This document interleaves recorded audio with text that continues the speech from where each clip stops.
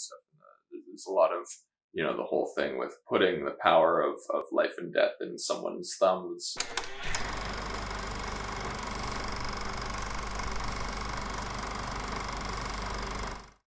Welcome back to Life Lessons in Film. Today we're going to be making sense of life through Gladiator. Soundtrack.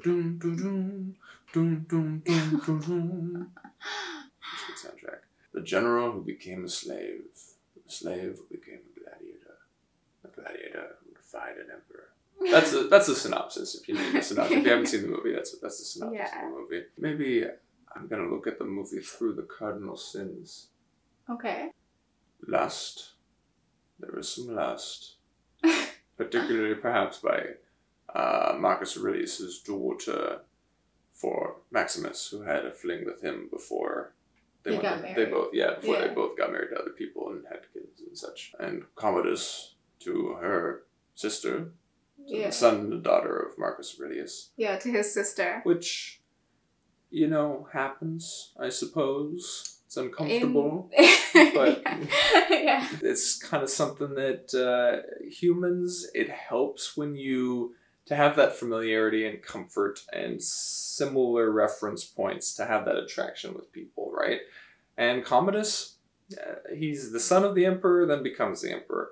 It's not too many other women, I think, that kind of are in a similar position to him that he knows of. You know? So he sees his sister, she gets it, she's in a similar position.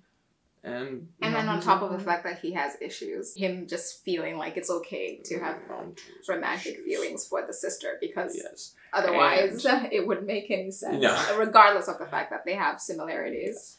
And I think that leads into the other one, envy. Envy, I think, is the main driver of that. Commodus' envy for Maximus. Maximus getting all the love and attention from his father, and the love and attention from his sister, so he kind of wants both. First, he tries to get the attention and the love, still desperately, from his father. And then after he, spoiler alert, but at this point, come on, murders Marcus Aurelius. I think there is envy there, but I think primarily what it is resentment and anger. Because towards Marcus Aurelius, towards your dad loving someone else more than you. Because really, Marcus Aurelius has this father-son relationship with Maximus. It's really obvious to everyone. And also has, as he approaches death, he's asking Maximus to basically to take charge of his dreams to turn Rome into a republic of the people governed by senators and not Commodus. And so that is obviously the ultimate nail in the coffin. And I think that Commodus actually is aware of this. He's kind of course he is aware of this, because before he kills Marcus Aurelius, the dad actually tells him that that's what's going to happen. And so then he kills him. And so that was a nail in the coffin for years of feeling unseen by his dad and years of feeling unloved by his dad. That's the thing that he longs for the most. And he never gets that validation. He arrives at the battle just before the last battle before the dad dies, and he arrives there late, and it's just another thing where the dad kind of like shows that he's disappointed in, oh man, you know, why is this my son, you know, and it's very obvious this is in front of the soldiers and everything, and there's years of that. And so I think that he has that resentment and anger for not having that love from his dad, which the dad seems to be unaware of. He was so shocked because Commodus says this before he kills him. Do you remember? And he's crying and he's telling... He's like, basically, I would have done anything just for you to love me. And he's talking about the values. He's like, you know, you have certain values, but I have these other values. And some people... And he's like, and I think rightfully so, values are different. Like, everybody has different ideas of how to live life. And everybody has different capacities. And just because my values and your values are different doesn't make mine better than yours or yours better than mine. I think every single value system has its place. Not worthy of praise. Exactly. But my values didn't make your list. Exactly. And it's just one of those things, again, where a parent is dissatisfied with his own kids and then seeks a makeshift child outside of the family, someone he either can mold into what he wants, or someone who he deems to align with Hope with his own personal views. I don't know if a lot of families can experience this, where a parent doesn't really show love to you a lot, but you see them showing a lot more love to people outside of the family, apparently because they don't feel like the family members have that kind of connection with him. But at the end of the day, that will always breed resentment in you. You'll always feel that feeling of resentment towards your dad, because he's your dad at the end of the day. And the hope is that your dad would accept you as you are and validate you. Even though you are different from him, a parent shouldn't make a kid feel invalidated or feel like just because I'm different from my dad, because at the end of the day, even though that their blood and it's your dad, you're allowed to be different. You're a different human being. And Marcus Aurelius does not do a good enough job of making his children feel like they matter as they are, as different as they are. And it's not necessarily just Commodus being spoiled or wanting more than he should need, because his daughter also doesn't have a good relationship with father either. Yeah, because they're like, because he says to her, let's pretend that I'm a good dad. And she's like, let's pretend we have a great loving father-daughter relationship. This is nice. Maybe she, maybe isn't as desperate for it, or just shows it in different ways. But, And I think she's not as desperate because she's a woman.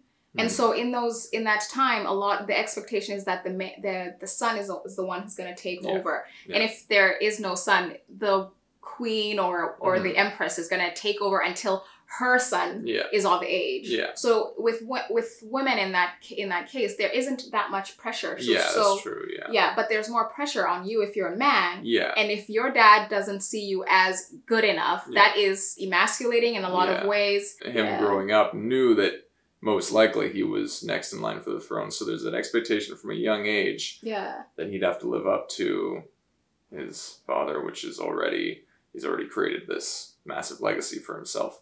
Exactly, which is a lot already on top. Already. And then if he's kind of an absent father, for maybe good reasons or bad, busy fighting wars and being the emperor and a philosopher and all that.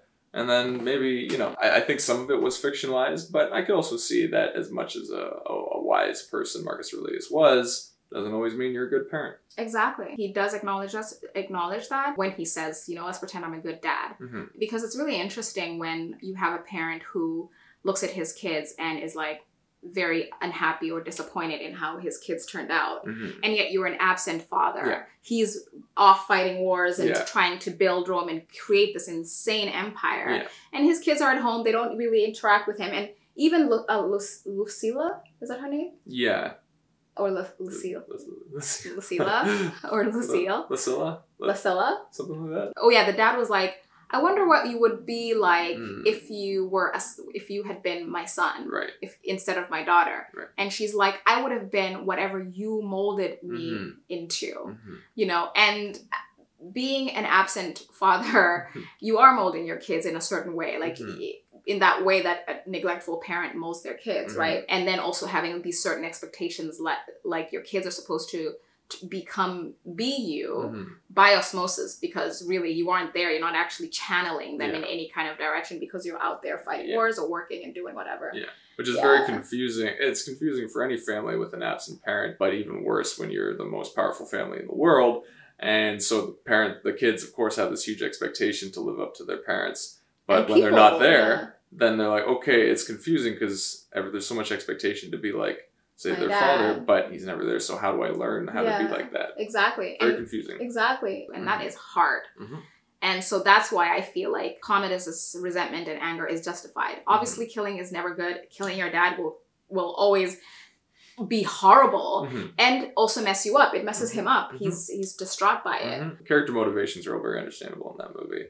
For me, it's one of the most satisfying endings, because revenge stories have that satisfaction that everyone has of wanting to live out at certain times that vigilante justice. But of course, that's a fantasy. It's not really realistic. If everyone did that all the time, the world would be even more of a mess.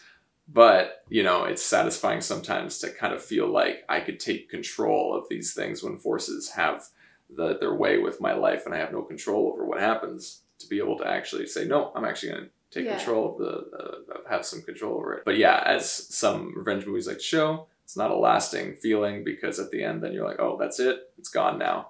So does revenge actually solve anything? But in this case, it was just enough to also free a lot of people. Frees himself, Maximus, frees his Rome, Commodus' sister, who was afraid for her life every day. Yeah. Because and frees Rome, frees the people, frees the army, frees everybody. Everyone's free. Now we are free is the name of the song at the end of the movie. So yeah. Greed also. That's another card that shows up. Greed that then causes the corruption in the Senate. The senators may become complacent. Greed in the business of death and gladiatorial fights. Yeah. Even war.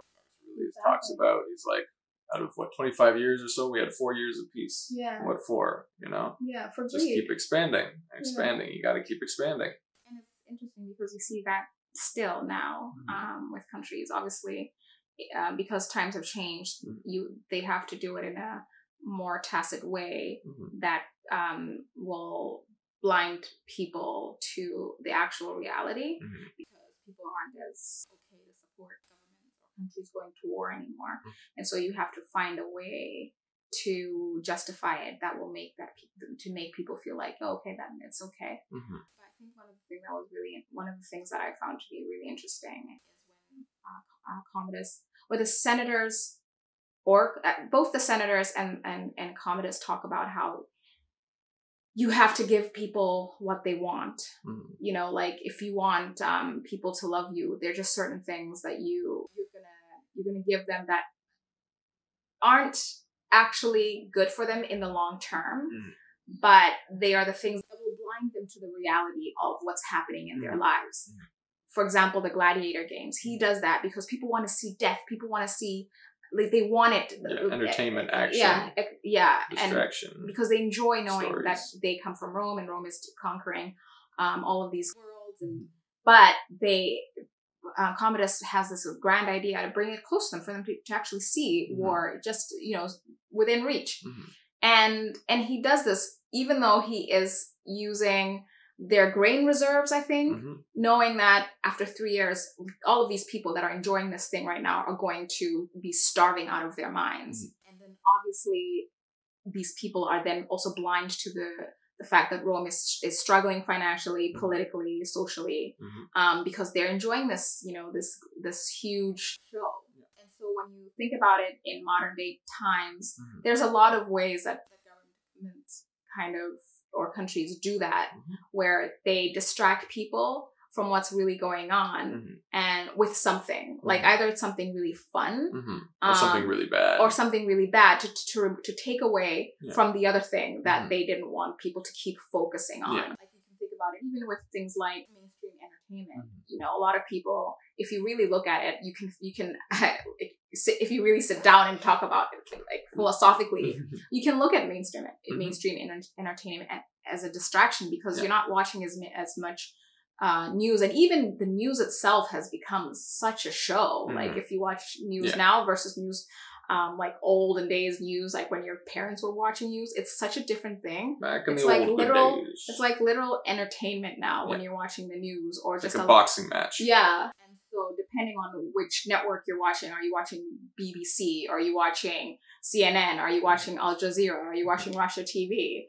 If you're, depending on which network you're on, the same story will be told from different angles with a certain kind of bias. There's so much distraction, and you never really know what's true, what is not, and a lot of the times that is manufactured. And so that's what Commodus does with this, because his main view is for the people to love him. He doesn't actually have to do anything. He's not actually helping the people out. He's not doing the hard work, because I think the reality of citizenry is that for an entire country to actually prosper, there are lots of sacrifices that each individual person would have to make.